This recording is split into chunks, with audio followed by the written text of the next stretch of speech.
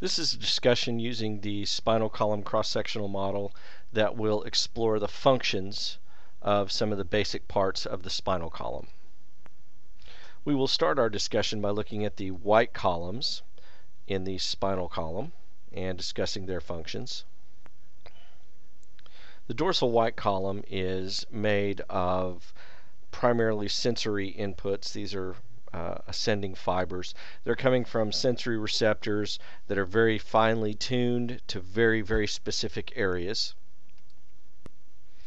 The lateral columns receive sensory inputs from a wide variety of sensory receptors. They deal with a lot of different sensations.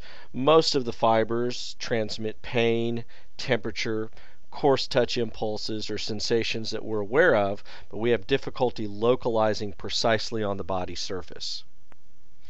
The ventral columns of the white matter carry motor outputs or descending fibers. Now these little areas along the edges, the dorsal and ventral spinocerebellar tracts on either side, dorsal and ventral, convey information about muscle or tendon stretch to the cerebellum.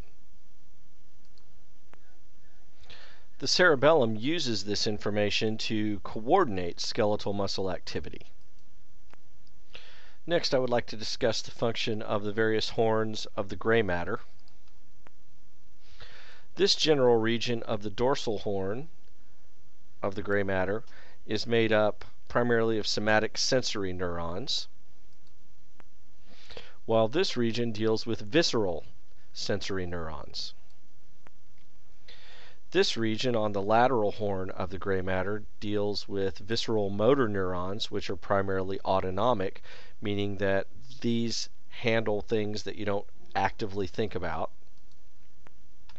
This last region, the ventral horn of the gray matter, deals primarily of motor neurons or somatic motor neurons, dealing with skeletal muscle.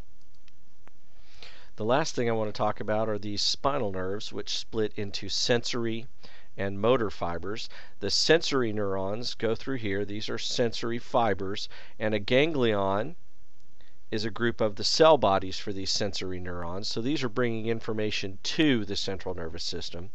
And this ventral root are primarily motor fibers. So these are taking information out and telling either visceral muscles or skeletal muscles to do something.